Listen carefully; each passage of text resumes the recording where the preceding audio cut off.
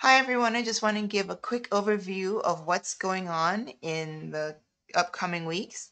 I do have a few more tutorials in mind that I want to give, so be on the lookout for some of those tutorials. But also, campaign season is underway. We have events that have been occurring in District 3, District 5, and District 7, which is at large, or the whole county. And I will be trying to get to as many of them as I can to make sure that you guys are informed because this channel is about having an informed citizenry.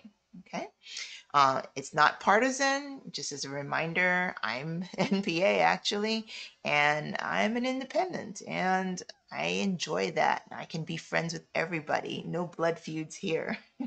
Anyhow, so we actually have some news. There's a new challenger in District 5, which is Lakewood Ranch and Tara, Creekwood, that area outside East County, around 75 and east, up to 675.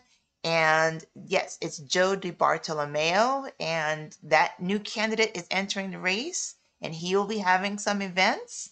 Tal Sadiq is going to be having some events in District 3 that I know of. Diana Shoemaker will be out and about in District 3. George Cruz will be out and about. Carol Feltz and Jen Hamey are going to be out in District 1. It's going to be quite active, actually. And I would love to hear from the incumbents, and hopefully they'll have some kind of public events that I can attend. But we'll see.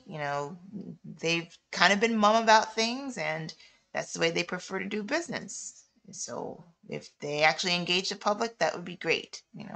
I'll try and cover it as best I can. Anyway, that's what we're looking forward to, and it's just a quick overview of where we're going with this channel for the 2024 election season. Stay tuned, and thanks a lot.